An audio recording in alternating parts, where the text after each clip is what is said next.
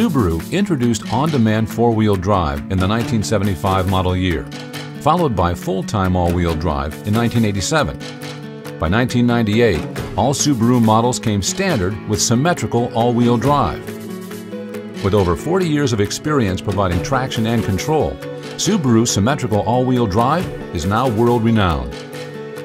Unlike some systems, Subaru Symmetrical All-Wheel Drive is designed to provide traction to all four wheels all the time, sending engine power to the wheels with the best grip. That gives Subaru models a real advantage over two-wheel drive cars. While many automakers now offer some type of all-wheel drive system, not all systems are alike.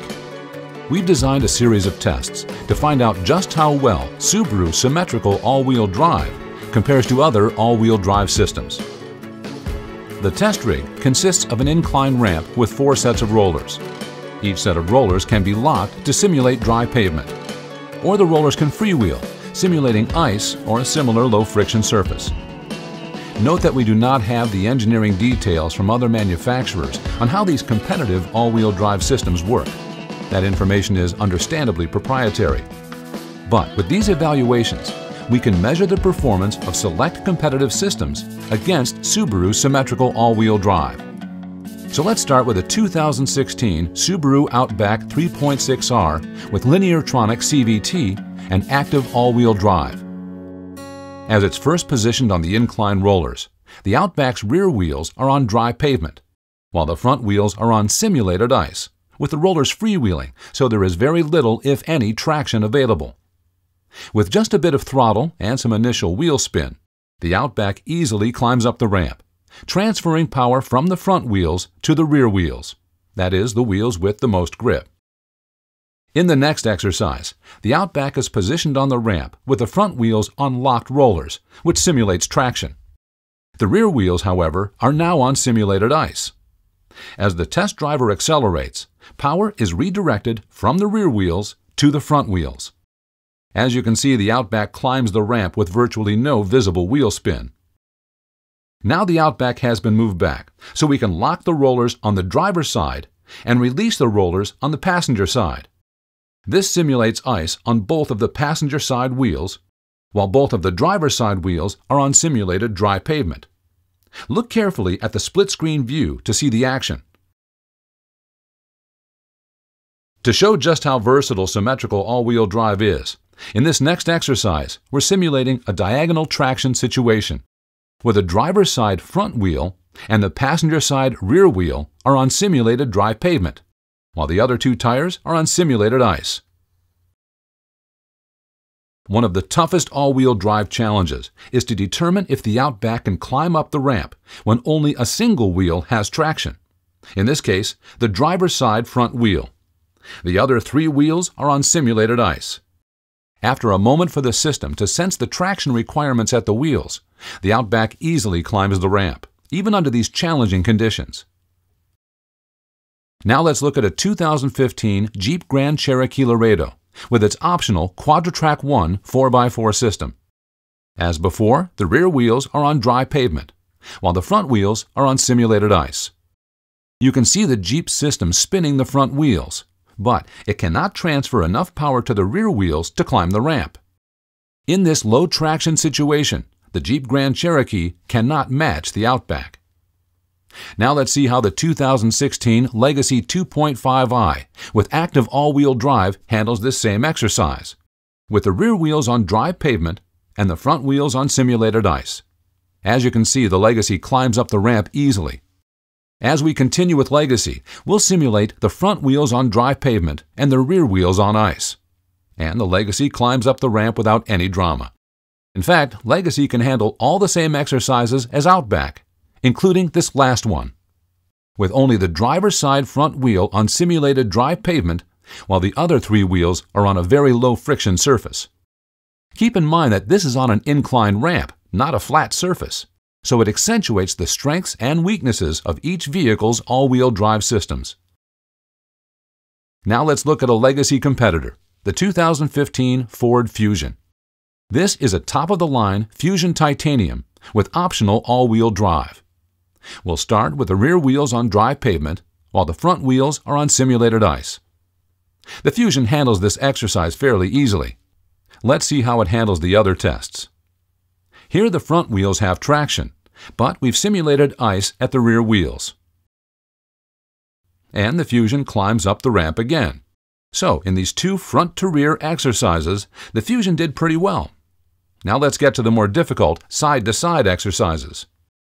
In this case, with the driver's side wheels on simulated dry pavement and the passenger side wheels on simulated ice, the Fusion is definitely spinning its wheels, trying to gain traction, but it never quite makes it.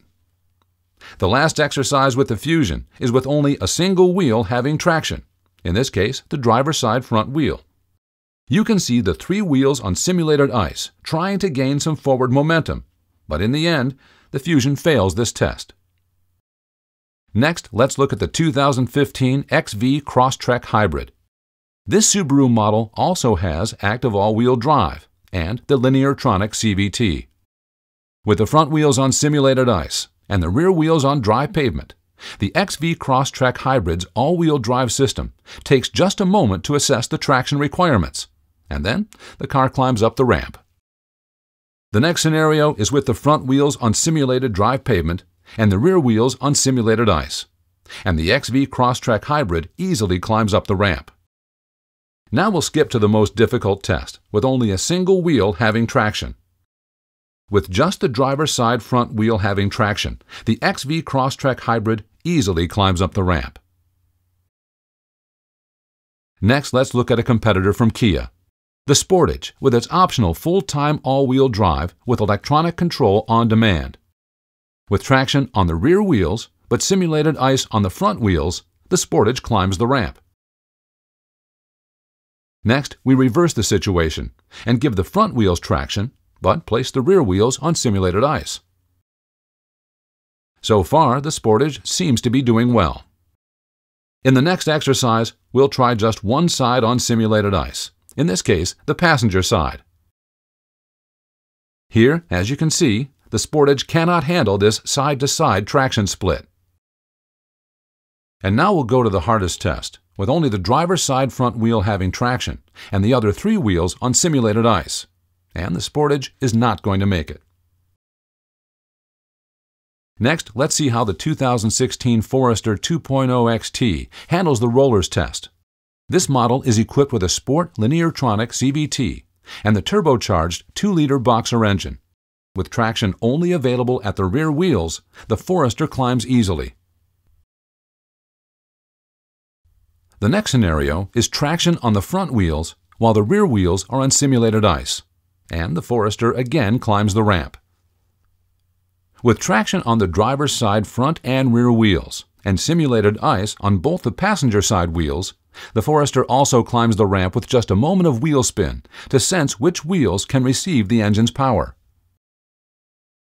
And split diagonally with the passenger side front and driver side rear wheels on simulated ice, the Forester climbs up nicely.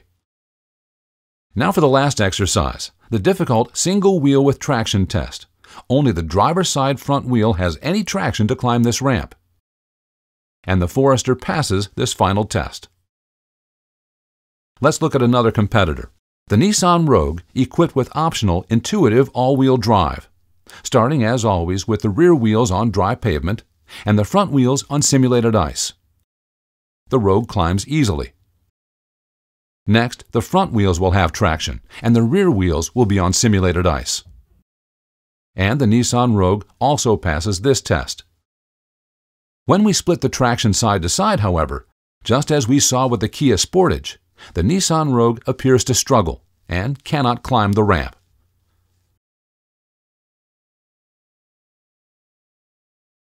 For the diagonal test, with the driver's side front and passenger side rear wheels with traction, while the other two opposite wheels are on simulated ice, we see the same result. The Rogue cannot climb the ramp.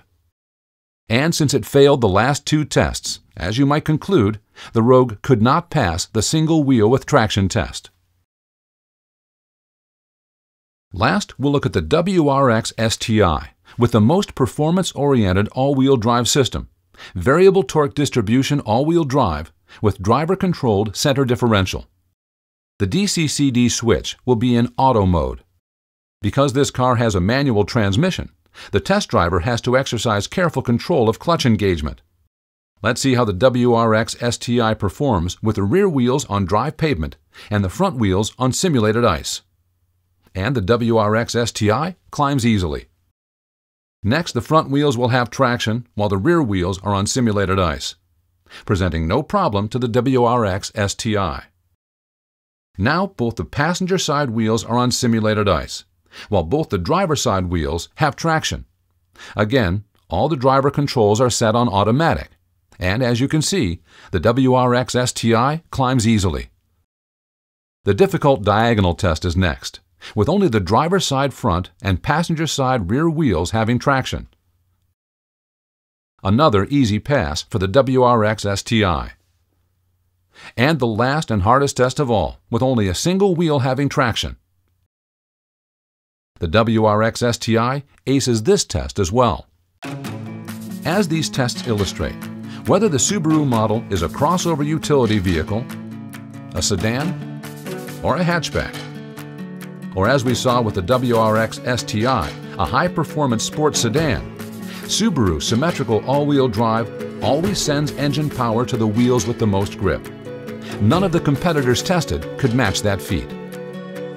It's no wonder that for the past 10 years, Legacy is the best-selling all-wheel drive sedan in America, and Outback and Impreza are the best-selling all-wheel drive vehicles in their respective segments.